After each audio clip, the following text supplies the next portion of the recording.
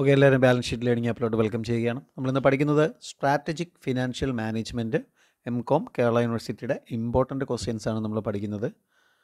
ഒരുമാതിരിപ്പെട്ട ക്വസ്റ്റ്യൻസ് ഞാൻ ഉൾപ്പെടുത്തിയിട്ടുണ്ട്, എന്നാലും മറ്റുള്ള നോട്ടുകളെല്ലാം നിങ്ങൾ വായിച്ചിട്ട് വേണം എക്സാം എഴുതാൻ. ഒന്നാമത്തെ ക്വസ്റ്റ്യൻ, വർക്കിംഗ് ക്യാപിറ്റൽ മാനേജ്മെൻറ്റ്. എന്താണ് working capital management?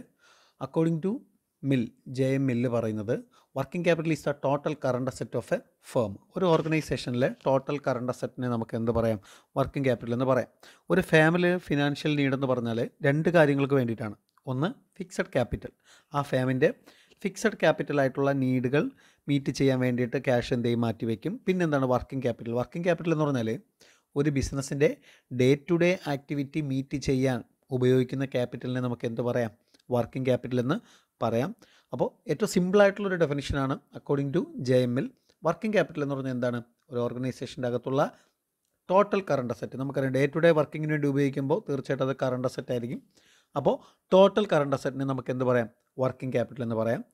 According to Shubin, working capital is the amount of fund necessary to cover the cost of operating the enterprises. കണ്ടോ, ഒരു ബിസിനസ് നടത്തിക്കൊണ്ട് പോകാൻ ആവശ്യമായിട്ടുള്ള കോസ്റ്റ്, അതിനെ കവർ ചെയ്യുന്ന എമൗണ്ടിനെ നമുക്ക് എന്ത് പറയാം? അല്ലെങ്കിൽ അതിനെ കവർ ചെയ്യുന്ന ഫണ്ടിനെ നമുക്ക് എന്ത് പറയാം? വർക്കിംഗ് ക്യാപിറ്റൽ എന്ന് പറയാം. ഇപ്പോൾ നമുക്ക് ഒരു ദിവസം നമുക്ക് എന്താണ്, ഇപ്പോൾ നമുക്ക് വർക്ക് പ്ലേസിൽ പോയി ട്രാവലിംഗ് ഒക്കെ ചെയ്ത് ഫുഡൊക്കെ കഴിച്ച് വീട്ടിലെത്താൻ ഒരു നിശ്ചിത എമൗണ്ട് നമുക്ക് ആവശ്യമാണ്, അല്ലേ? അത് നമ്മുടെ വർക്കിംഗ് ക്യാപിറ്റലാണ്. അപ്പോൾ ഒരു ബിസിനസ് നടത്തിക്കൊണ്ട് പോകാൻ, ഒരു ബിസിനസ് ഓപ്പറേറ്റ് ചെയ്ത് അത് നടത്തിക്കൊണ്ട് പോകാൻ ആവശ്യമായിട്ടുള്ള ഫണ്ട് എന്തൊക്കെയാണോ അതെല്ലാം കൂടി ചേർന്നാണ് നമ്മൾ എന്ത് പറയുന്നത്? വർക്കിംഗ് ക്യാപിറ്റൽ എന്ന് പറയുന്നത്. അപ്പോൾ day to day business activities നടത്താൻ നമ്മൾ എന്ത് ഉപയോഗിക്കും? വർക്കിംഗ് ക്യാപിറ്റൽ ഉപയോഗിക്കും. കൺസെപ്റ്റ് ഓഫ് വർക്കിംഗ് ക്യാപിറ്റലിനെ നമുക്ക് എത്രയായി തരംതിരിക്കാം? രണ്ടായി തരംതിരിക്കാം. Gross working ക്യാപിറ്റലും net working ക്യാപിറ്റലും. അപ്പോൾ കൺസെപ്റ്റ് ഓഫ് വർക്കിംഗ് ക്യാപിറ്റൽ എത്രയായി തരംതിരിക്കാം? ഗ്രോസ് വർക്കിംഗ് ക്യാപിറ്റൽ എന്നും നെറ്റ് വർക്കിംഗ് ക്യാപിറ്റൽ എന്നും നമുക്ക് എന്ത് ചെയ്യാം? രണ്ടായിട്ട് തരംതിരിക്കാം. എന്താണ് ഗ്രോസ് വർക്കിംഗ് ക്യാപിറ്റൽ?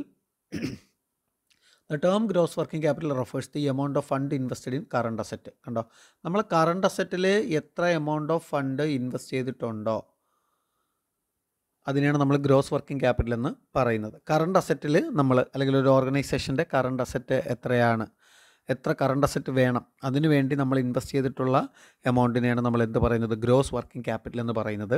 എന്നാൽ നെറ്റ് വർക്കിംഗ് ക്യാപിറ്റൽ എന്ന് പറഞ്ഞാൽ current asset minus current liability. Okay, ഇവിടെ പറയുന്നത് നോക്കിക്കോ. The term net working capital refers to the excess of current asset over current liability. കണ്ടോ, കറണ്ട് അസറ്റിനെക്കാളും കറണ്ട് ലൈബിലിറ്റി കൂടുന്നതിനാണ് നമ്മൾ എന്ത് പറയുന്നത്? Excess of current asset, current ലൈബിലിറ്റിയെക്കാളും current asset കൂടുന്നതിനാണ് നമ്മൾ എന്ത് പറയുന്നത്? നെറ്റ് വർക്കിംഗ് ക്യാപിറ്റൽ എന്ന് പറയുന്നത്. അതായത് നമുക്ക് സിമ്പിളായിട്ട് ഇങ്ങനെ പറയാം, current asset minus current liability. നമ്മൾ വർക്കിംഗ് ക്യാപിറ്റൽ പഠിച്ചു. പിന്നെ എന്താണ് കൺസെപ്റ്റ് ഓഫ് വർക്കിംഗ് ക്യാപിറ്റൽ? ഗ്രോസും നെറ്റും പറഞ്ഞു. ഗ്രോസ് വർക്കിംഗ് ക്യാപിറ്റൽ പറഞ്ഞു. എന്താ ഗ്രോസ് വർക്കിംഗ് ക്യാപിറ്റൽ? ഒരു കമ്പനി കറണ്ട് അസറ്റിൽ ഇൻവെസ്റ്റ് ചെയ്യുന്നതിനാണ് ഗ്രോസ് വർക്കിംഗ് ക്യാപിറ്റൽ എന്ന് പറയുന്നത്. എന്നാൽ നെറ്റ് വർക്കിംഗ് ക്യാപിറ്റൽ എന്ന് പറഞ്ഞാൽ എന്താണ്? വളരെ സിമ്പിളാണ്. കറണ്ട് അസറ്റിൽ നിന്നും കറണ്ട് ലൈബിലിറ്റി കുറയ്ക്കുന്നതിനെയാണ് നമ്മൾ എന്ത് പറയുന്നത്? നെറ്റ് വർക്കിംഗ് ക്യാപിറ്റൽ എന്ന് പറയുന്നത്. ഇനി നോക്കിയേ, factors affecting working capital. Working ക്യാപിറ്റലിനെ affect ചെയ്യുന്ന ഫാക്ടേഴ്സ്. നമുക്കറിയാം, വർക്കിംഗ് ക്യാപിറ്റൽ എന്ന് പറഞ്ഞാൽ എന്താ? ഒരു കമ്പനിയുടെ day to day expense meet ചെയ്യാൻ ആവശ്യമായിട്ടുള്ള ക്യാപിറ്റൽ, അതിനുവേണ്ടി ആ കമ്പനി മാറ്റി വയ്ക്കുന്ന എമൗണ്ട്, അതിനെയൊക്കെ നമുക്ക് എന്ത് പറയാം? വർക്കിംഗ് ക്യാപിറ്റൽ എന്ന് പറയാം. അപ്പോൾ അത് എത്രത്തോളം എമൗണ്ട് മാറ്റി വയ്ക്കണം, അല്ലെങ്കിൽ എത്രത്തോളം എമൗണ്ട് ആവശ്യമായിട്ട് വരും എന്നുള്ളതാണ് നമ്മളിവിടെ പഠിക്കുന്നത്. ഒന്ന്, nature and characteristics of business. നോക്കിയേ, നേച്ചർ, ബിസിനസ് ഒരു വലിയൊരു ബിസിനസ് ആണെങ്കിൽ, അല്ലെങ്കിൽ ബിസിനസ്സിൻ്റെ നേച്ചർ എന്ന് പറഞ്ഞാൽ എന്താണ്? ഒരു വലിയ കൺസെപ്റ്റ് ആണെങ്കിൽ തീർച്ചയായിട്ടും കൂടുതൽ വർക്കിംഗ് ക്യാപിറ്റൽ വേണം. അതുപോലെ തന്നെ സൈസ് ഓഫ് ബിസിനസ്. ഓക്കെ, ഒരു ലാർജ് സ്കെയിൽ ബിസിനസ് ആണെങ്കിൽ നമുക്ക് എന്ത് വേണം? കൂടുതൽ വർക്കിംഗ് ക്യാപിറ്റൽ വേണം. നല്ലൊരു സ്മോൾ ബിസിനസ് ആണെങ്കിൽ കുറച്ച് വർക്കിംഗ് ക്യാപിറ്റൽ മതിയാവും. Production policy. ചില ബിസിനസ്സിലൊക്കെ പ്രൊഡക്ഷൻ നടത്തുന്നത് ബൾക്കായിട്ടാണ്, ബൾക്ക് പ്രൊഡക്ഷനാണ് നടത്തുന്നുണ്ടെങ്കിൽ നമുക്ക് എന്ത് വേണം? ആ വലിയ രീതിയിലുള്ള വർക്കിംഗ് ക്യാപിറ്റൽ വേണം. നല്ലൊരു സ്മോൾ പ്രൊഡക്ഷൻ പോളിസി ആണെങ്കിൽ വർക്കിംഗ് ക്യാപിറ്റൽ എന്ത് മതി? കുറച്ച് മതി. പിന്നെ പറയുന്നത് മാനുഫാക്ചറിങ് പ്രോസസ്സ്. എന്താണ് മാനുഫാക്ചറിങ് പ്രോസസ്സ് എന്ന് പറഞ്ഞാൽ? നമ്മുടെ ഒരു കമ്പനിയുടെ മാനുഫാക്ചറിങ് പ്രോസസ്സ് എങ്ങനെയാണ്? റോ മെറ്റീരിയലൊക്കെ കൂടുതൽ ഉപയോഗിക്കുന്നതാണോ, കൂടുതൽ ലേബേഴ്സ് വേണോ, അതെല്ലാം എന്ത് ചെയ്യും? വർക്കിംഗ് ക്യാപിറ്റലിനെ അഫക്റ്റ് ചെയ്യും, അല്ലേ? ഇൻപുട്സ് കൂടുന്തോറും നമ്മൾ എന്ത് ചെയ്യണം? നമുക്ക് വർക്കിംഗ് ക്യാപിറ്റൽ കൂടുതലായിട്ട് വേണ്ടി വരും. പിന്നെ സീസണൽ വേരിയേഷൻ വർക്കിംഗ് ക്യാപിറ്റലിനെ അഫക്റ്റ് ചെയ്യും.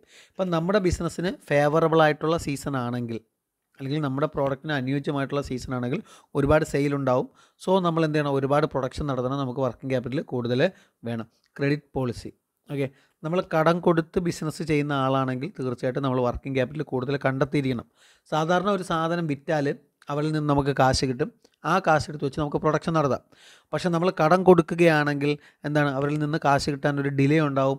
അപ്പോൾ ആ സമയത്ത് നമ്മൾ എന്ത് ചെയ്യണം, വർക്കിംഗ് ക്യാപിറ്റൽ കരുതിയിരിക്കണം. അപ്പോൾ ഫാക്ടേഴ്സ് അഫക്റ്റിംഗ് വർക്കിംഗ് ക്യാപിറ്റൽ: ഒന്ന്, nature and character of business, size of business, production policy, manufacturing process, seasonal variation, credit policy. Okay, അപ്പോൾ ഇത്രയും പോയിന്റുകളൊന്ന് കൃത്യമായിട്ട് മനസ്സിലാക്കി വച്ചിരിക്കുക. മറ്റൊരു question, advantage of adequate working capital. നമ്മുടെ കയ്യിൽ ആഡിക്വേറ്റ് വർക്കിംഗ് ക്യാപിറ്റൽ ഉണ്ട്, നമുക്ക് ആവശ്യമായിട്ടുള്ള വർക്കിംഗ് ക്യാപിറ്റൽ ഉണ്ട് എങ്കിൽ അതിൻ്റെ ഗുണങ്ങൾ എന്തൊക്കെയാണ്? വർക്കിംഗ് ക്യാപിറ്റൽ ഒരിക്കലും ഷോർട്ടേജ് വരാനായിട്ട് പാടില്ല. അപ്പം നമ്മുടെ കയ്യിൽ വർക്കിംഗ് ക്യാപിറ്റൽ ഉണ്ട് എങ്കിൽ അതിൻ്റെ ഗുണങ്ങൾ എന്തൊക്കെയാണ്? ഒന്ന്, സോൾവൻസി ഓഫ് ബിസിനസ്സിൻ്റെ എല്ലാ ഡെപ്റ്റും നമുക്ക് സോൾവ് ചെയ്ത് പോകാനായിട്ട് പറ്റും. മനസ്സിലായോ? നമുക്ക് വർക്കിംഗ് ക്യാപിറ്റൽ ഉപയോഗിച്ച് നമ്മുടെ എല്ലാ ഡെപ്റ്റും അല്ലെങ്കിൽ ഇന്ന് നടക്കേണ്ട എല്ലാ ആക്ടിവിറ്റികളും നമുക്ക് ക്ലിയർ ചെയ്ത് പോകാനായിട്ട് പറ്റും. ആഡിക്വേറ്റ് വർക്കിംഗ് ക്യാപിറ്റൽ ഉണ്ടെങ്കിൽ പ്രൊഡക്ഷൻ കൃത്യമായിട്ട് നടക്കും, നമുക്ക് നല്ല ഗുഡ് വില്ലൊക്കെ ഉണ്ടാവും. എംപ്ലോയീസിൻ്റെ മനസ്സിലും ഇതൊരു നല്ല ബിസിനസ്സാണ്, എന്നും ജോലിയൊക്കെ ഉള്ള ബിസിനസ്സാണെന്നൊക്കെ എന്ത് ചെയ്യും, തോന്നും. ഈസി ലോൺ അല്ലേ, പ്രൊഡക്ഷൻ നടന്നുകൊണ്ടിരിക്കുന്ന സ്ഥിരം ഓപ്പൺ ആയിക്കൊണ്ടിരിക്കുന്ന ഒരു ബിസിനസ്സിന് പെട്ടെന്ന് ലോൺ കിട്ടും. ക്യാഷ് ഡിസ്കൗണ്ടൊക്കെ കിട്ടും. നമ്മൾ സ്ഥിരമായിട്ട് റോ മെറ്റീരിയലൊക്കെ വാങ്ങുകയാണ്, അതിന് കാശ് കൊടുക്കുകയാണ്, അപ്പോൾ നമുക്ക് ഡിസ്കൗണ്ടൊക്കെ കിട്ടും. Regular supply of raw material. കണ്ടോ, നമുക്ക് വർക്കിംഗ് ക്യാപിറ്റൽ ഉണ്ടെങ്കിൽ നമുക്ക് കാശ് കൊടുത്ത് റോ മെറ്റീരിയൽ വാങ്ങാൻ പറ്റും. നമുക്ക് റെഗുലർ സപ്ലൈ അവിടെ എന്ത് ചെയ്യാൻ പറ്റും, ഉറപ്പിക്കാനായിട്ട് പറ്റും. ഹൈ മൊറൈൽ, നല്ല ധാർമ്മികത എംപ്ലോയീസിനുണ്ടാവും, മാനേജ്മെൻറ്റിനുണ്ടാവും, എല്ലാവർക്കും ഉണ്ടാവും. കൃത്യമായിട്ട് നമ്മൾ വർക്ക് കഴിഞ്ഞുകൊണ്ട് സാലറി കൊടുക്കുന്നു. അപ്പോൾ എന്ത് ചെയ്യും, നമുക്ക് അവിടെ ആബ്സെൻറ്റീസം കുറയും. എല്ലാവർക്കും എന്ത് ചെയ്യും, വളരെ താല്പര്യത്തോടെ എന്ത് ചെയ്യും, അവരെ ബിസിനസ് ചെയ്യും. അപ്പോൾ നമ്മൾ ഫസ്റ്റ് ടോപ്പിക്ക് പറഞ്ഞു കഴിഞ്ഞു. Working capital, total current asset of A firm. Working ക്യാപിറ്റലിൽ നമുക്ക് രണ്ടായി തരംതിരിക്കാം: gross working capital, net working capital. Gross working capital നമ്മൾ പറഞ്ഞു. എന്താണ് ഗ്രോസ് വർക്കിംഗ് ക്യാപിറ്റൽ? ഒരു കമ്പനി കറണ്ട് അസറ്റിൽ ഇൻവെസ്റ്റ് ചെയ്യുന്നതിനാണ് ഗ്രോസ് വർക്കിംഗ് ക്യാപിറ്റൽ എന്ന് പറയുന്നത്. എന്നാൽ മറ്റേന്തുവാ, നമ്മുടെ നെറ്റ് വർക്കിംഗ് ക്യാപിറ്റൽ എന്ന് പറഞ്ഞാൽ current asset minus current liability. പിന്നെ ഫാക്ടേഴ്സ് അഫക്റ്റിംഗ് പോയിന്റുകൾ നമ്മൾ പറഞ്ഞു, അഡ്വാൻറ്റേജ് നമ്മൾ പറഞ്ഞു. നമുക്കിനി അടുത്ത ടോപ്പിക്കിലോട്ട് പോകാം. ഓക്കെ, ഇനി നമുക്ക് പഠിക്കാനുള്ളത് മറ്റൊരു ഇമ്പോർട്ടൻ്റ് ടോപ്പിക്കാണ് സ്ട്രാറ്റജിക് ഫിനാൻഷ്യൽ മാനേജ്മെൻറ്റ്. നമുക്കറിയാം രണ്ട് കാര്യങ്ങൾ: ഒന്ന് ഫിനാൻഷ്യൽ മാനേജ്മെൻറ്റ്, പിന്നെ നമ്മൾ ബിസിനസ്സിൽ ഉപയോഗിക്കുന്ന സ്ട്രാറ്റജീസ്. ഇത് രണ്ടും കൂടിച്ചേർന്ന് വരുന്നതാണ് സ്ട്രാറ്റജിക് ഫിനാൻഷ്യൽ മാനേജ്മെൻറ്റ് എന്ന് പറയുന്നത്. ഈ ഡെഫിനിഷനും അത് തന്നെയാണ് പറയുന്നത്. Strategic financial management refers of both ഏതൊക്കെ? ഒന്ന്, ഫിനാൻഷ്യൽ ഇംപ്ലിക്കേഷൻസ്, അടയാളപ്പെടുത്തുന്നു. ഒന്ന്, ഫിനാൻഷ്യൽ ഇംപ്ലിക്കേഷൻസ്. പിന്നെ എന്താണ്? Business strategy. കണ്ടോ, ഇത് രണ്ടും ഒരുമിച്ച് വരുന്നതിന് നമുക്ക് എന്ത് പറയാം? സ്ട്രാറ്റജിക് മാനേജ്മെൻറ്റ് ഫിനാൻസ് എന്ന് പറയാം. ഓക്കെ, സ്ട്രാറ്റജിക് മാനേജ്മെൻറ്റിൽ ഫിനാൻസിൻ്റെ ഇംപ്ലിക്കേഷൻസ് അപ്ലൈ ചെയ്യുന്നതിന് നമുക്ക് എന്ത് പറയാം? സ്ട്രാറ്റജിക് ഫിനാൻഷ്യൽ മാനേജ്മെൻറ്റ് എന്ന് പറയാം. ഇല്ലെങ്കിൽ എന്താണ്, വളരെ തന്ത്രപരമായിട്ട് ഒരു കോംപ്രഹെൻസീവ് പ്ലാൻ തയ്യാറാക്കി ഒരു ബിസിനസ്സിലെ ഫണ്ടൊക്കെ കൺട്രോൾ ചെയ്യുന്നതിന് നമുക്ക് എന്ത് പറയാം? സ്ട്രാറ്റജിക് ഫിനാൻഷ്യൽ മാനേജ്മെൻറ്റ് എന്ന് പറയാം. നോക്കിയേ, strategic financial management deals with എന്തെല്ലാം കാര്യങ്ങളാണ് സ്ട്രാറ്റജിക് ഫിനാൻഷ്യൽ മാനേജ്മെൻറ്റ് ഡീൽ ചെയ്യുന്നത്? ഒന്ന്, valuation of the firm. Okay, ഫാമിനെ value ചെയ്യാൻ എന്ത് സഹായിക്കുന്നു? സ്ട്രാറ്റജിക് ഫിനാൻഷ്യൽ മാനേജ്മെൻറ്റ് സഹായിക്കുന്നു. ഒരു ഫാമിന് എത്ര അസറ്റ് ഉണ്ട്, എത്ര ലൈബിലിറ്റി ഉണ്ട് എന്നൊക്കെ കൃത്യമായിട്ടുള്ള നല്ല ടെക്നിക്സൊക്കെ ഉപയോഗിച്ച് വാല്യൂ ചെയ്യാൻ നമ്മൾ ആര് സഹായിക്കുന്നുണ്ട്? ഈ പറയുന്ന സ്ട്രാറ്റജിക് ഫിനാൻഷ്യൽ മാനേജ്മെൻറ്റ് സഹായിക്കുന്നു. രണ്ട്, സ്ട്രാറ്റജിക് റിസ്ക് മാനേജ് ചെയ്യാൻ നമ്മൾ ആര് സഹായിക്കുന്നു? സ്ട്രാറ്റജിക് ഫിനാൻഷ്യൽ മാനേജ്മെൻറ്റ് സഹായിക്കുന്നു. ബിസിനസ്സിനെ സംബന്ധിച്ചിടത്തോളം റിസ്ക് അസോസിയേറ്റഡ് ആണ്. പ്രത്യേകിച്ച് ഫിനാൻഷ്യൽ മാനേജ്മെൻറ്റിൽ ഒരുപാട് റിസ്ക്കുകളുണ്ട്. അത് തന്ത്രപരമായിട്ട് കൈകാര്യം ചെയ്യാൻ ആര് സഹായിക്കുന്നു? സ്ട്രാറ്റജിക് ഫിനാൻഷ്യൽ മാനേജ്മെൻറ്റ് സഹായിക്കുന്നു. Strategic investment analysis. നല്ല ഇൻവെസ്റ്റ്മെൻറ്റ് സോഴ്സ് ഏതാണ്? നമുക്ക് അഡീഷണൽ പ്രോഫിറ്റ് കിട്ടും. ആ കിട്ടുന്ന പ്രോഫിറ്റ് നമ്മൾ എന്ത് ചെയ്യണം? പല സ്ഥലങ്ങളിൽ ഇൻവെസ്റ്റ് ചെയ്യണം. അപ്പം നല്ല സോഴ്സ് ഏതാണെന്ന് നോക്കി ഇൻവെസ്റ്റ് ചെയ്യാൻ നമ്മളെ സഹായിക്കുന്നത് സ്ട്രാറ്റജിക് ഫിനാൻഷ്യൽ മാനേജ്മെൻറ്റാണ്. പിന്നെ സ്ട്രാറ്റജിക് ഫിനാൻഷ്യൽ ഇവാലുവേഷൻ എന്ന് പറഞ്ഞാൽ എന്താണ്?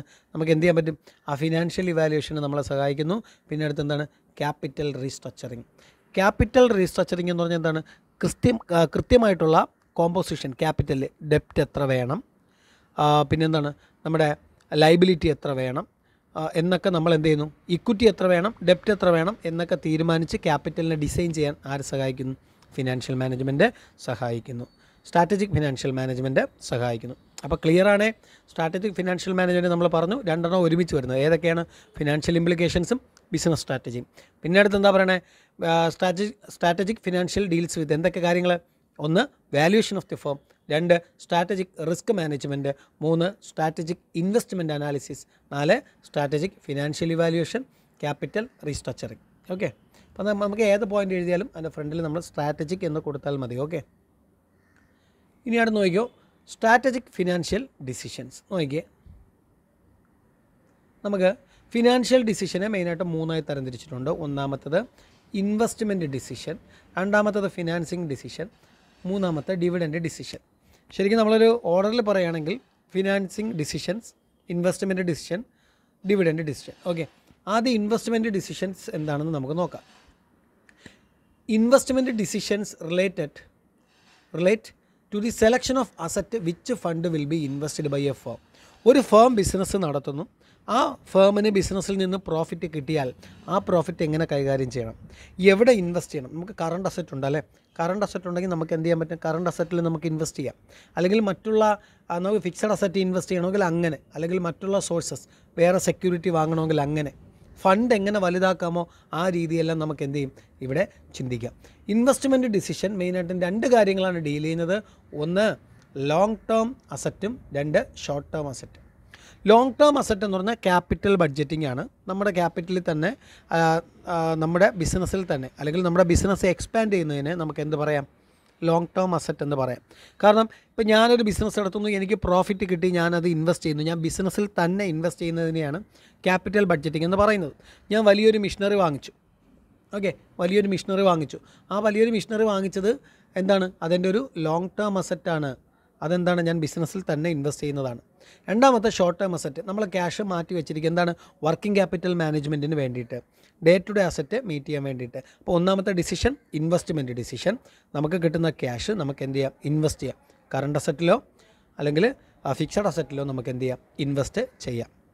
രണ്ടാമത്തെ ഡിസിഷൻ ഫിനാൻഷ്യൽ ഡിസിഷൻ. എന്ന് നോക്കിയേ, the second major decision involved in financial management is financing decisions. Okay, പിന്നെ അടുത്ത് എന്താ പറയുന്നത്, the concern of financing decisions is with the financing mix or capital structure. കണ്ടോ, ഫിനാൻസിങ് ഡിസിഷനിലാണ് എന്ത് പറയുന്നത്, ക്യാപിറ്റൽ സ്ട്രക്ചറിനെയും ഫിനാൻസിങ് മിക്സിനെയും കുറിച്ച് എന്ത് ചെയ്യുന്നത്, ഡിസ്കസ് ചെയ്യുന്നത്. ഫിനാൻസിങ് ഡിസിഷൻ എന്ന് പറഞ്ഞാൽ മറ്റൊന്നുമല്ല, ഫണ്ട് എവിടെ നിന്നൊക്കെ കൊണ്ടുവരാം, what are the different sources. Okay, എന്നിട്ട് എന്ത് ചെയ്യുന്നു, ഫണ്ടിനെ നമ്മൾ കൺട്രോൾ ചെയ്യുന്നു. നമുക്ക് എന്ത് ചെയ്യാം, നമ്മുടെ ക്യാപിറ്റൽ സ്ട്രക്ചറിൽ ഫണ്ടിനെ മാറ്റി വയ്ക്കാം. ഫിനാൻസിങ് മിക്സ്, ഡെപ്റ്റ് എത്ര, ഇക്വിറ്റി എത്ര, കടം എത്ര വാങ്ങണം, നമുക്ക് എത്ര കൊണ്ടുവരാനായിട്ട് പറ്റും, അല്ലെങ്കിൽ നമ്മുടെ കയ്യിൽ എത്രയുണ്ട് എന്നൊക്കെ നോക്കുന്നതാണ് ഏത്, ഫിനാൻസിങ് ഡിസിഷൻസ് എന്ന് പറയുന്നത്. ഡിവിഡൻഡ് ഡിസിഷൻ എന്ന് പറഞ്ഞാൽ അറിയാമല്ലോ, നമ്മളൊരു ബിസിനസ് സ്റ്റാർട്ട് ചെയ്യുമ്പോൾ കാശ് നമുക്ക് തന്ന് സഹായിക്കുന്നത് നമ്മുടെ ഷെയർ ഹോൾഡേഴ്സാണ് അല്ലേ. നമ്മൾ അവരിൽ നിന്ന് എന്ത് ചെയ്യും, ഷെയർ ഇൻവൈറ്റ് ചെയ്യും, അവർ നമുക്ക് എന്ത് ചെയ്യും, ക്യാഷ് തന്ന് നമ്മൾ എന്ത് ചെയ്യും, ബിസിനസ് സ്റ്റാർട്ട് ചെയ്യും. അപ്പോൾ ഷെയർ ഹോൾഡേഴ്സിന് കൃത്യമായിട്ടുള്ള ഡിവിഡൻഡ് നമ്മൾ കൊടുക്കണം. അതാണ് മൂന്നാമത്തെ decision, dividend decision. The can be distributed to the share holders in the form of dividend. നമുക്ക് കിട്ടുന്ന പ്രോഫിറ്റ് അല്ലെങ്കിൽ അഡീഷണൽ എമൗണ്ട് നമ്മൾ എന്ത് ചെയ്യണം, ഷെയർ ഹോൾഡേഴ്സിന് എന്ത് ചെയ്യണം, ഡിസ്ട്രിബ്യൂട്ട് ചെയ്ത് കൊടുക്കണം. The can be retained in the business in self. അതെന്ത് ചെയ്യണം, ബിസിനസ്സിൽ നിന്ന് തന്നെ നമ്മൾ എന്ത് ചെയ്യണം, റീറ്റേൺ ചെയ്ത് എടുക്കണം. ഓക്കെ, അപ്പോൾ ഇതാണ് ഡിവിഡൻഡ് ഡിസിഷൻസ് എന്ന് പറയുന്നത്. അപ്പോൾ strategic financial decision, investment decision, fund invest ചെയ്യുക. ഫിനാൻസിങ് ഡിസിഷൻസ് എന്താണ്, ഫണ്ട് എവിടെ നിന്നൊക്കെ കൊണ്ടുവരാം, ക്യാപിറ്റൽ സ്ട്രക്ചറിൽ നമുക്ക് എന്തൊക്കെ റീഡിസൈനിങ് ചെയ്യാം. മൂന്നാമത്തത് ഡിവിഡൻഡ് ഡിസിഷൻ, നമ്മുടെ ഷെയർ ഹോൾഡേഴ്സിന് ഫണ്ട് എങ്ങനെയൊക്കെ എന്ത് ചെയ്യാം, വീതിച്ച് കൊടുക്കാം. ഓക്കെ, ഇനി അടുത്ത് 9 models of strategic financial management. ഒന്ന് sensitivity, selectivity, system, strategic cost management, sensitivity, sustainability, superiority, structural flexibility, soul searching. Okay, അപ്പം നമുക്ക് വളരെ ഇമ്പോർട്ടൻ്റ് ആയിട്ടുള്ളൊരു ക്വസ്റ്റ്യനാണ് 9 മോഡൽസ് ഓഫ് SFM എന്ന് പറയുന്നത്. ഓക്കെ, എന്താണെന്ന് നോക്കാം. ഒന്നാമത്തെ നോക്കിയേ, സെൻസിറ്റിവിറ്റി എന്ന് പറഞ്ഞാൽ വേറെ ഒന്നുമില്ല, brand equity reduce cost. Okay, അപ്പം നമുക്ക് ഒരു ബ്രാൻഡ് ഇക്വിറ്റി ഉണ്ട് എങ്കിൽ ഇവിടെ സ്ട്രാറ്റജിക് ഫിനാൻഷ്യൽ മാനേജ്മെൻറ്റിൽ ഒന്നാമത്തെ മോഡൽ പറയുന്നത് വേറെ ഒന്നുമില്ല, നമുക്കൊരു ബ്രാൻഡ് ഇക്വിറ്റി ഉണ്ടെങ്കിൽ നമുക്ക് എന്ത് ചെയ്യാൻ പറ്റും, കോസ്റ്റ് കുറയ്ക്കാനായിട്ട് പറ്റും. ഓക്കെ, നമ്മുടെ ബ്രാൻഡിനൊരു ഇമേജ് വേണം, ആ ഇമേജ് വെച്ച് നമുക്ക് എന്ത് ചെയ്യാൻ പറ്റും, കോസ്റ്റ് കുറയ്ക്കാൻ പറ്റുമെന്നാണ് എന്ത് ചെയ്യുന്നത് ഇവിടെ പറയുന്നത്. സപ്ലയേഴ്സൊക്കെ നമുക്ക് കൃത്യമായിട്ട് റോ മെറ്റീരിയൽ തരും, നമ്മുടെ ബ്രാൻഡിൻ്റെ ഇമേജ് ഉണ്ടെങ്കിൽ എന്ത് ചെയ്യും, നമുക്ക് സ്ഥിരം കസ്റ്റമറൊക്കെ കാണും. ഓക്കെ, പിന്നെ രണ്ടാമത്തത് സെലക്ടിവിറ്റി. എന്താണ് സെലക്ടിവിറ്റി? സെലക്ടിവിറ്റി പറയുന്നത് മറ്റൊന്നുമല്ല, ഇവിടെ പറയുന്നത് more flexible, more competence together. Okay, എന്ന് പറഞ്ഞാൽ എന്താണ്, ഏറ്റവും നല്ല ആൾട്ടർനേറ്റീവ് അല്ലെങ്കിൽ ഒരുപാട് ആൾട്ടർനേറ്റീവ് നോക്കിയിട്ട് നമ്മുടെ ബിസിനസ്സിൻ്റെ ക്യാരക്ടറിസ്റ്റിക്സ്, നമ്മുടെ ബിസിനസ്സിൻ്റെ നേച്ചറുമായിട്ട് ഒരുമിച്ച് പോകുന്ന കാര്യങ്ങൾ നമ്മൾ എന്ത് ചെയ്യുക, സെലക്ട് ചെയ്യുക. അത് ഫണ്ടായിരുന്നാലും റോ മെറ്റീരിയൽ ആയിരുന്നാലും എന്തായിരുന്നാലും. മനസ്സിലായില്ലേ? പിന്നെ അടുത്ത് പറയുന്നത് സിസ്റ്റം. സിസ്റ്റം എന്ന് പറഞ്ഞാൽ എന്താണ്? ഓർഗനൈസേഷനിൽ ഒരു സപ്പോർട്ടീവ് മെക്കാനിസം കൊണ്ടുവരണം. ഓക്കെ, അത് സ്ട്രാറ്റജിക് ഫിനാൻഷ്യൽ മാനേജ്മെൻറ്റിന് മാത്രമേ പറ്റുള്ളൂ. ഓക്കെ, ഒരു കൃത്യമായിട്ടുള്ളൊരു സിസ്റ്റം ഓർഗനൈസേഷനിൽ ആവശ്യമാണ്. ഇൻപുട്ടായിരുന്നാലും ഔട്ട്പുട്ടായിരുന്നാലും ഒരു കൃത്യമായിട്ടുള്ളൊരു സിസ്റ്റം, നമുക്ക് പ്രോഫിറ്റ് കൊണ്ടുവരുന്ന അല്ലെങ്കിൽ കോസ്റ്റ് റെഡ്യൂസ് ചെയ്യുന്ന ഒരു സിസ്റ്റം നമുക്ക് എന്താണ് ആവശ്യമാണ്. പിന്നെ അടുത്ത് എന്താ പറയുന്നത്? Strategic cost. എന്താ പറയുന്നത്? സ്ട്രാറ്റജിക് കോസ്റ്റ് മാനേജ്മെൻറ്റ് എന്ന് പറഞ്ഞാൽ അതൊരു മൈക്രോ ലെവൽ അനാലിസിസ് ആണ്. കണ്ടോ, മൈക്രോ ലെവൽ അനാലിസിസ് ആണ്. Cost per unit. അല്ല, ഇപ്പോൾ എൻ്റെ കയ്യിലൊരു മൊബൈലുണ്ട്, ഇതൊരു മൊബൈലാണ്. ഈ മൊബൈൽ ഇങ്ങനെ ഒരു 100 മൊബൈൽ ഉണ്ടാക്കിയപ്പോൾ നമുക്കൊരു കോസ്റ്റ് കിട്ടി. ഓക്കെ, അതൊരു മാക്രോ ലെവലാണ്. മൈക്രോ ലെവൽ എന്ന് പറഞ്ഞാൽ ഒരു മൊബൈൽ ഉണ്ടാക്കാൻ എത്ര കോസ്റ്റ് ഉണ്ടായി, അത് നമുക്ക് ഐഡൻറ്റിഫൈ ചെയ്താൽ നമുക്ക് എന്ത് ചെയ്യാൻ പറ്റും? കോസ്റ്റ് കുറച്ച് വരാനായിട്ട് പറ്റും. അതാണ് സ്ട്രാറ്റജിക് കോസ്റ്റ് മാനേജ്മെൻറ്റ് എന്ന് പറയുന്നത്. നമ്മൾ ടോട്ടൽ കോസ്റ്റ് അല്ല നോക്കേണ്ടത്. ഒരാൾ വന്ന് എഴുതി തരികയാണ്, അല്ലെങ്കിൽ അക്കൗണ്ടൻ്റ് ഒന്ന് നമുക്ക് എഴുതി തരികയാണ്, ഈ മാസം നമ്മുടെ ടോട്ടൽ കോസ്റ്റ് എന്ന് പറഞ്ഞാൽ 2 ലക്ഷം. അങ്ങനെ തരുന്നതിനേക്കാളും അത് എന്തിനൊക്കെ ആയി, ഓരോ മൈക്രോ ലെവലായിട്ട് നമ്മൾ എന്ത് ചെയ്യണം? ഐഡൻറ്റിഫൈ ചെയ്യണം. പിന്നെ അടുത്ത് എന്താ പറയുന്നത്? സെൻസിറ്റിവിറ്റി. സെൻസിറ്റിവിറ്റി എന്ന് പറഞ്ഞാൽ എന്താണ്? It convert technical data into commercial data. Okay, technical data commercial ഡാറ്റയായിട്ട് മാറ്റാനായിട്ട് പറ്റണം. നമുക്ക് കിട്ടുന്ന മാർക്കറ്റ് ഇൻഫർമേഷൻ നമുക്ക് എന്താണ്? ഒരു മാർക്കറ്റ് ഇൻഫർമേഷൻ ഉപയോഗിച്ച് നല്ലൊരു കൊമേഴ്ഷ്യൽ പ്രോഡക്റ്റ് ഉണ്ടാക്കാൻ നമുക്ക് പറ്റണം. ഓക്കെ, അതാണ് അവിടെ പറയുന്നത്. ടെക്നിക്കൽ ഡാറ്റ എന്ത് ചെയ്യാൻ പറ്റണം? കൊമേഴ്ഷ്യൽ ഡാറ്റയായിട്ട് മാറ്റാനായിട്ട് പറ്റണം. അപ്പോൾ ഇൻഫർമേഷൻസ് നമുക്ക് എന്ത് ചെയ്യുന്നു? നമുക്ക് ഫേവറബിൾ ആയിട്ടുള്ള കണ്ടീഷൻസിലോട്ട് മാറ്റാനായിട്ട് പറ്റണം. ഓക്കെ, ഇപ്പോൾ മാർക്കറ്റ് റിസർച്ച് നടത്തുമ്പോൾ ഇന്ന പ്രോഡക്റ്റിന് ഡിമാൻഡ് ഉണ്ടെന്ന് പറഞ്ഞാൽ ആ പ്രോഡക്റ്റ് നമ്മൾ എന്ത് ചെയ്യണം? ഇറക്കാനായിട്ട് ശ്രമിക്കണം. അല്ലെങ്കിൽ നമ്മുടെ പ്രോഡക്റ്റിന് ഇത്ര മാറ്റങ്ങൾ വേണമെന്ന് പറഞ്ഞാൽ അതെന്ത് ചെയ്യണം? നമ്മൾ അത്തരം മാറ്റങ്ങൾ വരുത്താനായിട്ട് നമ്മൾ ശ്രമിക്കണം. അതാണ് അവിടെ പറയുന്നത്. Okay, sustainability. സസ്റ്റൈനബിലിറ്റി എന്ന് പറഞ്ഞാൽ എന്താണ്? ലോങ് ടേം സ്ട്രാറ്റജിക് പ്ലാനിങ് ആണ്. എങ്ങനെ ഒരു ബിസിനസ്സിന് പിടിച്ചു നിൽക്കാം, മാർക്കറ്റ് സ്റ്റാൻഡിങ് എങ്ങനെ ഉണ്ടാക്കാം എന്നൊക്കെ ഡിസ്കസ് ചെയ്യുന്നതാണ് സസ്റ്റൈനബിലിറ്റി. സുപ്പീരിയോറിറ്റി എന്ന് പറഞ്ഞാൽ എന്താണ്? Leadership, position of leadership. അല്ലേ, കുറേ കാലം എന്താണ്? ഒരു മൊണോപ്പൊളിയായിട്ട് നിൽക്കണം. കോമ്പറ്റീറ്റർ വരും, അവരെല്ലാം എന്താണ്? ഓവർകം ചെയ്ത് നമുക്ക് എന്ത് ചെയ്യണം? മുകളിലോട്ട് നിൽക്കണം. അതൊരു സ്ട്രാറ്റജിക് പ്ലാനാണ്. പിന്നെ അടുത്ത് എന്താ പറയുന്നത്? Structural flexibility. സ്ട്രക്ചറൽ ഫ്ലെക്സിബിലിറ്റി എന്ന് പറഞ്ഞാൽ sum total of qualitative and quantitative adaptability. മാറ്റങ്ങൾ ഉൾക്കൊള്ളിക്കണം. എങ്ങനെയുള്ള മാറ്റങ്ങൾ? ക്വാണ്ടിറ്റേറ്റീവ് ആയിട്ടുള്ള മാറ്റങ്ങളും ക്വാളിറ്റേറ്റീവ് ആയിട്ടുള്ള മാറ്റങ്ങളെല്ലാം നമ്മൾ എന്ത് ചെയ്യണം? ഉൾക്കൊള്ളിക്കണം. Soul searching. സോൾ സെർച്ചിങ് എന്ന് പറഞ്ഞാൽ എന്താണ്? നമ്മളെ തന്നെ ഐഡൻറ്റിഫൈ ചെയ്യണം. ഏറ്റവും നല്ല ബെസ്റ്റായിട്ടുള്ള ഒരു സ്ട്രാറ്റജിക് ഒരു പ്ലാനാണ് ഏത്? സോൾ സെർച്ചിങ് എന്ന് പറയുന്നത്. Continuous bench mark. നമ്മൾ ചെയ്യുന്ന ഓരോ ആക്ടിവിറ്റിയും നമ്മൾ തന്നെ എന്ത് ചെയ്യണം? വിലയിരുത്തണം. ഇത് എല്ലാ ക്വാളിറ്റിയും സാറ്റിസ്ഫൈ ചെയ്ത് പോകുന്നതാണോ എന്നൊക്കെ എന്ത് ചെയ്യണം? നമ്മൾ നോക്കണം. കൺസ്യൂമർ സാറ്റിസ്ഫൈ ആവുമെന്ന് നമ്മൾ ഓരോ പ്രാവശ്യവും നോക്കിക്കൊണ്ടിരിക്കണം. അതാണ് ഈ 9 models of strategic financial management എന്ന് പറയുന്നത്. ഇനി അടുത്ത് important question, corporate restructuring. Okay, ഇപ്പോൾ സ്ട്രാറ്റജിക് ഫിനാൻഷ്യൽ മാനേജ്മെൻറ്റ് നിങ്ങൾക്ക് മനസ്സിലായെന്ന് വിശ്വസിക്കുന്നു. വേറെ ഒന്നുമില്ല, ബിസിനസ് സ്ട്രാറ്റജി, ഫിനാൻഷ്യൽ ഇംപ്ലിക്കേഷൻസ് ഒരുമിച്ച് വരുന്നതാണ് സ്ട്രാറ്റജിക് ഫിനാൻഷ്യൽ മാനേജ്മെൻറ്റ്. അല്ല, പോയിൻറ്റുകൾ കൃത്യമായിട്ട് ശ്രദ്ധിക്കണം. പ്രത്യേകിച്ച് അതിൽ സ്ട്രാറ്റജിക് ഡിസിഷൻസ് ഉണ്ട്. ഇൻവെസ്റ്റ്മെൻറ്റ് ഡിസിഷൻ, ഫിനാൻസിങ് ഡിസിഷൻ, പിന്നെ അടുത്തുള്ള എന്താണ്? ഇൻവെസ്റ്റ്മെൻറ്റിങ്, ഫിനാൻസിങ്.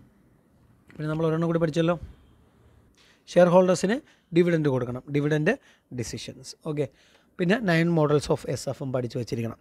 ഇതെല്ലാം കൂടി കഴിഞ്ഞാൽ നമ്മൾ അടുത്ത് പഠിക്കുന്നതാണ് കോർപ്പറേറ്റ് റീസ്ട്രക്ചറിങ്. കോർപ്പറേറ്റ് റീസ്ട്രക്ചറിങ് എന്ന് പറഞ്ഞാൽ കോർപ്പറേറ്റ് ഫീൽഡിൽ ഉണ്ടാകുന്ന മാറ്റങ്ങൾ, കമ്പനികളിൽ ഉണ്ടാകുന്ന മാറ്റങ്ങൾ.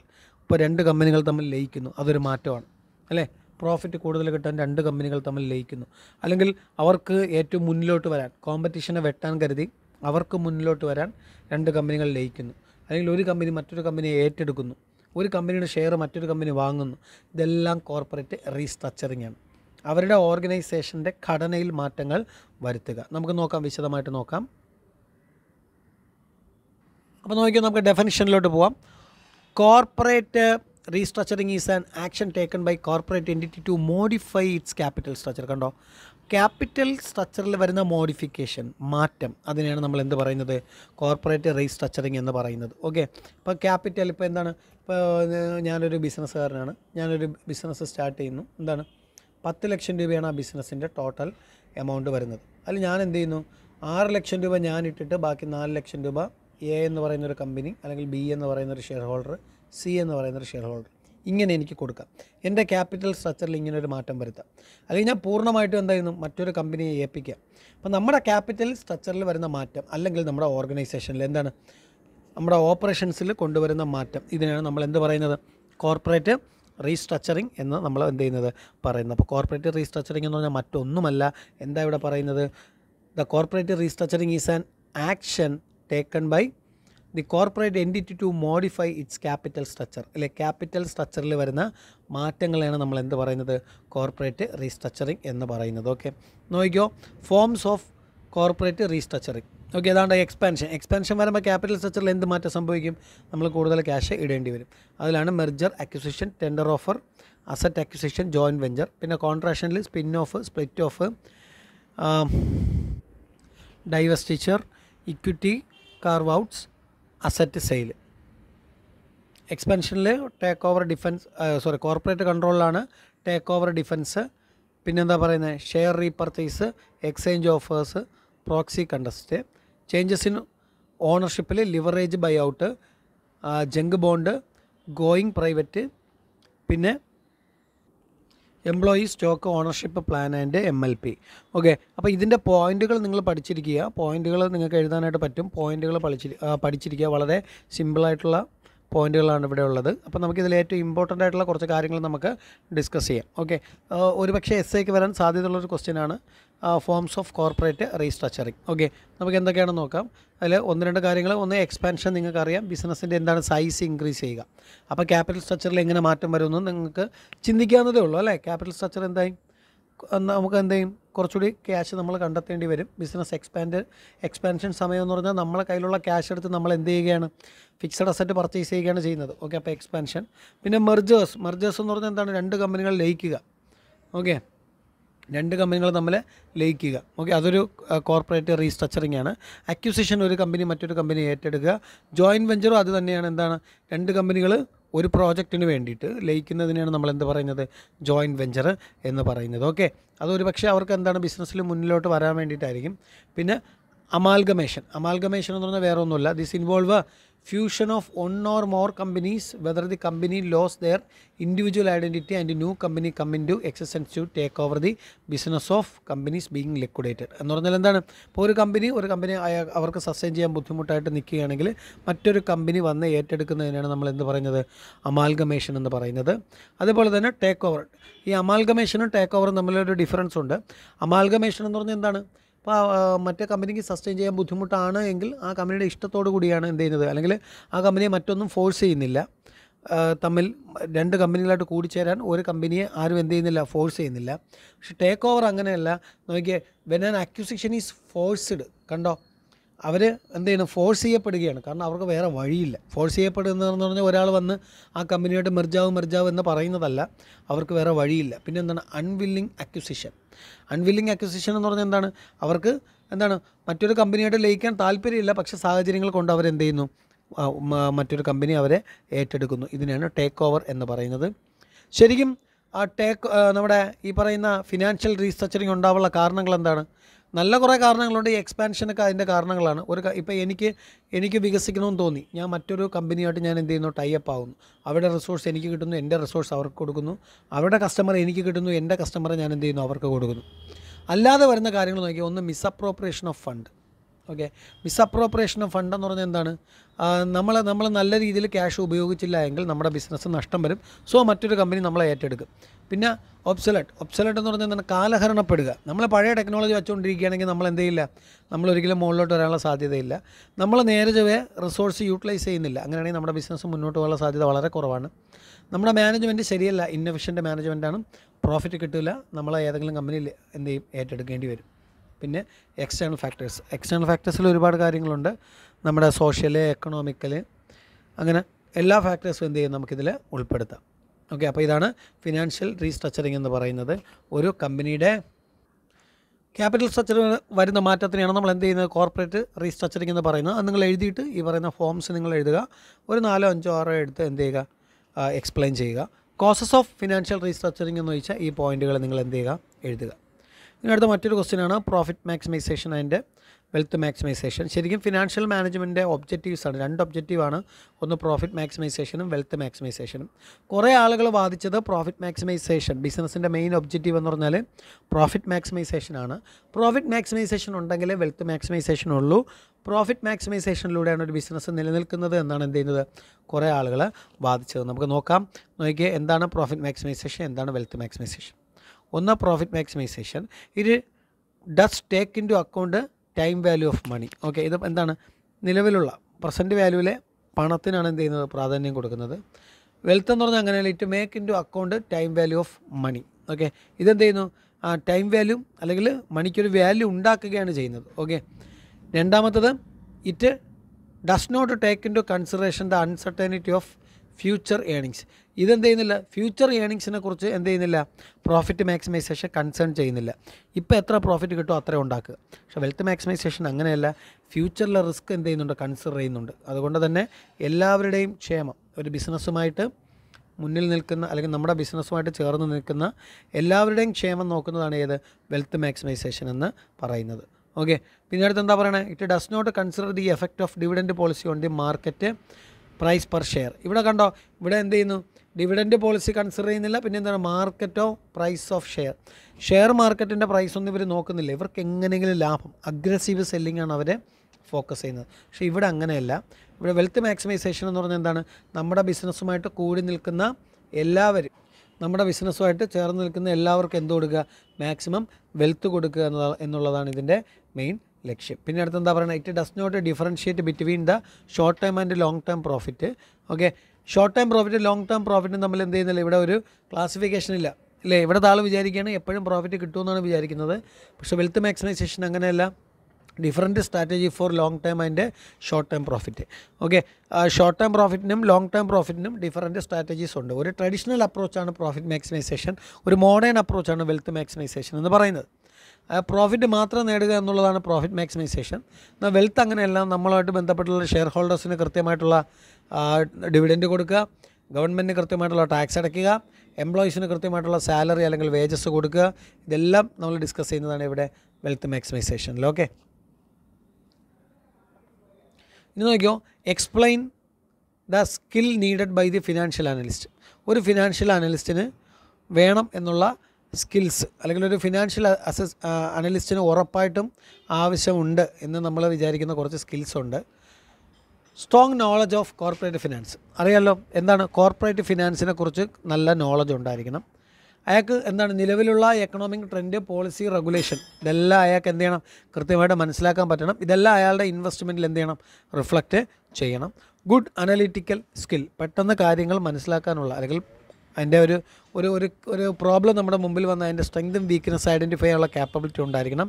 സ്ട്രോങ് ഡിസിഷൻ മേക്കിംഗ് സ്കിൽ എന്ന് പറഞ്ഞാൽ എന്താണ്, കൃത്യമായിട്ടുള്ള ഡിസിഷൻസൊക്കെ എന്ത് ചെയ്യാൻ പറ്റണം, എടുക്കാനായിട്ട് എന്ത് ചെയ്യണം, അയാൾക്ക് പറ്റണം. പിന്നെ എന്താ പറയുക, ability to gather data, information collect ചെയ്യാനായിട്ട് പറ്റണം. നമ്മുടെ ഓർഗനൈസേഷന് ആവശ്യമായിട്ടുള്ള ഇൻഫർമേഷനൊക്കെ കൃത്യമായിട്ട് കളക്ട് ചെയ്യാൻ അയാൾക്ക് പറ്റണം.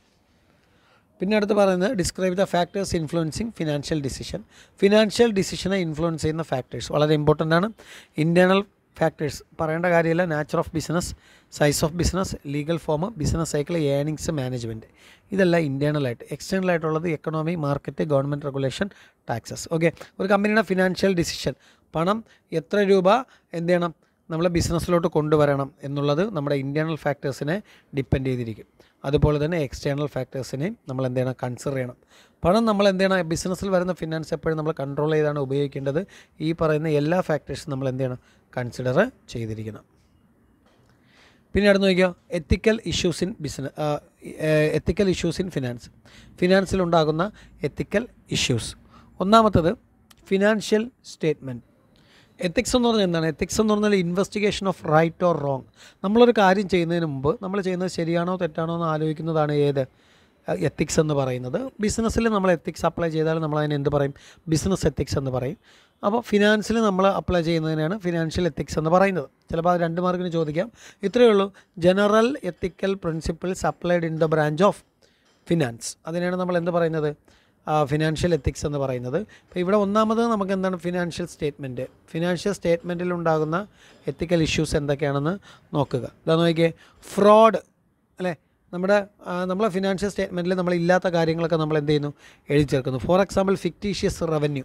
നമുക്ക് ബാങ്കിൽ നിന്ന് ലോൺ കിട്ടാൻ നമ്മൾ എന്ത് ചെയ്യുന്നു, ബാങ്കിനെ പറ്റിക്കാൻ ഫിക്റ്റീഷ്യസ് ഇല്ലാത്ത വരുമാനം നമ്മൾ കാണിക്കുന്നു, അത് ഫ്രോഡാണ്. ഓക്കെ, അതെന്താണ്, നമ്മുടെ എത്തിക്സിന് ചേർന്നതല്ല.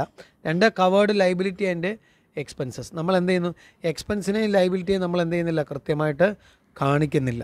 ഓക്കെ, പിന്നെന്താണ്, ചിലപ്പോൾ അത് എന്ത് ചെയ്യും, ഭയങ്കര ബൂമിംഗ് ആയിട്ട് കാണിക്കുകയും ചെയ്യും, ടാക്സ് ഒക്കെ വെട്ടിക്കാനായിട്ട്. പിന്നെ ഫ്രോഡിലൻ്റ് അസറ്റ് വാല്യൂഷൻ. ഓക്കെ, പാർട്ണർഷിപ്പിലൊക്കെയാണ് ഇത് ഒത്തിരി ഉണ്ടാകുന്നത്. അസറ്റിൻ്റെ വാല്യൂഷൻ എന്ത് ചെയ്യുന്നു, കുറച്ച് കാണിക്കുന്നു. ഓക്കെ, അപ്പം നമുക്കൊരു 5 ലക്ഷം രൂപ വില മതിക്കുന്ന ലാൻഡ് ആൻഡ് ബിൽഡിംഗ് ഉണ്ടെങ്കിൽ നമ്മൾ എന്ത് ചെയ്യുന്നു, അതിനെന്ത് ചെയ്യുന്നു, വില കുറച്ച് എന്ത് ചെയ്യുന്നു, കാണിക്കുന്നു. പിന്നെ ഫിനാൻഷ്യൽ മാർക്കറ്റിൽ ഉണ്ടാകുന്ന എത്തിക്കൽ ഇഷ്യൂസ്. ഒന്ന് ഡിസപ്ഷൻ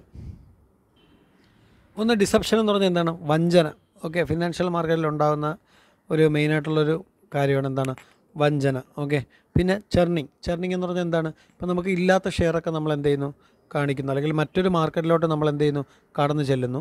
പിന്നെന്താണ്, അൺഫെയർ മാർക്കറ്റ് എന്ന് പറഞ്ഞാൽ എന്താണ്, അൺഫെയർ മാർക്കറ്റ് എന്ന് പറഞ്ഞാൽ നമുക്ക് അൺഫെയർ എന്ന് പറഞ്ഞാൽ എന്താണ്, ഫെയർ അല്ലാത്ത മാർക്കറ്റ്. അതായത് എന്താണ്, നമുക്ക് ഇപ്പോൾ ബൂമിങ് കാണിക്കുന്ന ഷെയർ വാല്യൂ അതൊക്കെ അൺഫെയർ മാർക്കറ്റിലാണ് ഇല്ലേ. ഇപ്പോൾ നമുക്കൊരു ഷെയറിൻ്റെ പ്രൈസ് 10 ആണെങ്കിൽ നമ്മൾ എന്ത് ചെയ്യും, നമ്മൾ ഈ പറയുന്ന ഇല്ലാത്ത അസറ്റൊക്കെ കാണിച്ച് അതിൻ്റെ വാല്യൂ എന്ത് ചെയ്യും, കൂട്ടാനായിട്ട് നോക്കും. അതൊക്കെ എന്താണ്, അൺഫെയർ മാർക്കറ്റാണ്. പിന്നെ എന്ത് ചെയ്യുന്നു, നമ്മുടെ ഷെയർ ഹോൾഡേഴ്സിന് നമ്മൾ കൃത്യമായിട്ടുള്ള ഡിവിഡൻഡ് കൊടുക്കാതെ നമ്മൾ എന്ത് ചെയ്യുന്നു, ഷെയർ വാല്യൂ കുറച്ച് കാണിക്കും. ഓക്കെ, അപ്പോൾ അതൊക്കെ എന്താണ്, അൺഫെയർ മാർക്കറ്റാണ്. ഓക്കെ, പിന്നെ അടുത്ത് പറയുന്ന ഹോസ്റ്റൈൽ ടേക്ക് ഓവർ എന്ന് പറഞ്ഞാൽ നമ്മുടെ ബിസിനസ്സിനെതിരായിട്ട് നിൽക്കുന്ന കുറേ കാര്യങ്ങളുണ്ട്. അത് ഒരു പക്ഷേ എന്താണ്, എംപ്ലോയീസ് ആയിരിക്കാം. പിന്നെ അടുത്ത് എന്താ പറയുന്നത്, ബോർഡ് മെമ്പേഴ്സ് ആയിരിക്കാം. അപ്പോൾ ഓപ്പോസിഷൻ നമ്മുടെ ബിസിനസ്സിൽ എന്ത് ചെയ്യും, എപ്പോഴും ഉണ്ടാവും. അതൊക്കെ എന്താണ്, നമ്മുടെ എത്തിക്കൽ ഇഷ്യൂസ്. ചിലപ്പോൾ എംപ്ലോയീസിന് നമ്മൾ കൃത്യമായിട്ടുള്ള പരിഗണന കൊടുക്കാത്തതുകൊണ്ടാവാം. അതെന്താണ്, അതൊക്കെ എത്തിക്കൽ ഇഷ്യൂസിൽ വരുന്നതാണ്. പിന്നെ എന്താണ്, എംപ്ലോയീസ് ചിലപ്പോൾ അവരുടെ ഇൻഡിവിജ്വൽ ഇൻട്രസ്റ്റ് മാത്രം നോക്കുന്നുകൊണ്ടായിരിക്കാം. ഓക്കെ, അത് എംപ്ലോയീസിൻ്റെ ഭാഗത്തിൽ നിന്നുണ്ടാകുന്ന എത്തിക്കൽ ഇഷ്യൂസാണ്. അപ്പോൾ ഇതെല്ലാം നമ്മൾ എന്ത് ചെയ്യുന്നു, ഫിനാൻസിൻ്റെ ഫീൽഡിൽ അപ്ലൈ ചെയ്യുന്നതാണ്. ഓക്കെ, അപ്പോൾ ethical issues in financial management, financial statement നമ്മൾ പറഞ്ഞു, ഇല്ലാത്ത കാര്യങ്ങളൊക്കെ കാണിക്കുക, ഫ്രോഡാണിത്. ഹോസ്റ്റൈൽ ടേക്ക് ഓവർ നമ്മൾ പറഞ്ഞു, ഓപ്പോസിഷൻ, നമ്മൾ ബിസിനസ്സിൽ ഫേസ് ചെയ്യുന്ന ഓപ്പോസിഷൻസ്. പിന്നെ ഫിനാൻഷ്യൽ മാർക്കറ്റ് നമുക്ക് പറഞ്ഞില്ല, വഞ്ചന, എന്താണ്, ഇല്ലാത്ത കാര്യങ്ങൾ പെരുപ്പിച്ച് കാണിക്കുക. പിന്നെ എന്താണ്, അൺഫെയർ മാർക്കറ്റ്. ഓക്കെ, അപ്പോൾ ഇതൊക്കെ എത്തിക്കൽ ഇഷ്യൂസാണ്. ഇനിയാണ് നോക്കിയോ, ഫിനാൻഷ്യൽ എഞ്ചിനീയറിംഗ് എന്ന് പറഞ്ഞാൽ വളരെ സിമ്പിളാണ്. ഫിനാൻഷ്യൽ എഞ്ചിനീയറിംഗ് എന്ന് പറഞ്ഞാൽ എന്താ നോക്കിയേ, മാത്തമാറ്റിക്കൽ ടെക്നിക്സ് ഉപയോഗിച്ച് ഫിനാൻഷ്യൽ പ്രോബ്ലം സോൾവ് ചെയ്യുന്നതിന് നമുക്ക് എന്ത് പറയാം, ഫിനാൻഷ്യൽ എഞ്ചിനീയറിംഗ് എന്ന് പറയാം. നമ്മൾ അതായത് ഫിനാൻഷ്യൽ പ്രോബ്ലം നമ്മൾ എങ്ങനെ സോൾവ് ചെയ്യുന്നു, മാത്തമാറ്റിക്കൽ ടെക്നിക്സ് ഉപയോഗിച്ച് സോൾവ് ചെയ്യുന്നതിന് ഫിനാൻഷ്യൽ എഞ്ചിനീയറിംഗ്. 2 മാർക്കിന് ചോദിച്ചാൽ അങ്ങ് എഴുതിക്കൊള്ളണം. എന്താണ്, നമ്മൾ എന്ത് ചെയ്യുന്നു, ഫിനാൻസിൻ്റെ പ്രോബ്ലംസ് സോൾവ് ചെയ്യാനായിട്ട് നമ്മൾ എന്തെല്ലാം കാര്യങ്ങൾ കൺസിഡർ ചെയ്യുന്നു, മാത്തമാറ്റിക്കൽ പ്രോബ്ലംസ് നമ്മൾ എന്ത് ചെയ്യുന്നു, അല്ലെങ്കിൽ മാത്തമാറ്റിക്കൽ ടൂൾ ഉപയോഗിച്ച് നമ്മുടെ ഫിനാൻഷ്യൽ പ്രോബ്ലം നമ്മൾ സോൾവ് ആക്കുന്നു. ഇതിന് നമുക്ക് എന്ത് പറയാം, ഫിനാൻഷ്യൽ എഞ്ചിനീയറിംഗ് എന്ന് പറയാം. മാത്തമാറ്റിക്കൽ ടൂൾ എന്ന് പറഞ്ഞാൽ എന്ത് വരും, എക്കണോമിക്സ് വരും, സ്റ്റാറ്റിസ്റ്റിക്സ് വരും, അപ്ലൈഡ് മാത്തമാറ്റിക്സ് വരും, കമ്പ്യൂട്ടർ സയൻസ് വരും. ഓക്കെ, അപ്പോൾ ഇതാണ് ഫിനാൻഷ്യൽ എഞ്ചിനീയറിംഗ് എന്ന് പറയുന്നത്, വളരെ ഇമ്പോർട്ടൻ്റ് ആണ്. ഓക്കെ, അപ്പോൾ ഇത്രയും കാര്യങ്ങൾ കൃത്യമായിട്ടൊന്ന് മനസ്സിലാക്കിയിട്ട് വേണം പരീക്ഷയ്ക്ക് പോകാൻ. പോയിൻറ്റിന് കുറച്ച് കൂടുതൽ പ്രാധാന്യം കൊടുക്കുക. ഞാൻ പഠിപ്പിക്കുന്നത് കുറച്ച് ഫാസ്റ്റാണെന്ന് എനിക്ക് തോന്നുന്നുണ്ട്. അവസാന നിമിഷം ഇടുന്ന വീഡിയോസൊക്കെ ആകുമ്പോൾ നമുക്ക് മാക്സിമം കവർ ചെയ്യണം. അപ്പോൾ അതിന് വേണ്ടിയിട്ടാണ് നിങ്ങളൊന്ന് കൃത്യമായിട്ട് ഫോളോ അപ്പ് ചെയ്യാനായിട്ടൊന്ന് ശ്രമിക്കുക.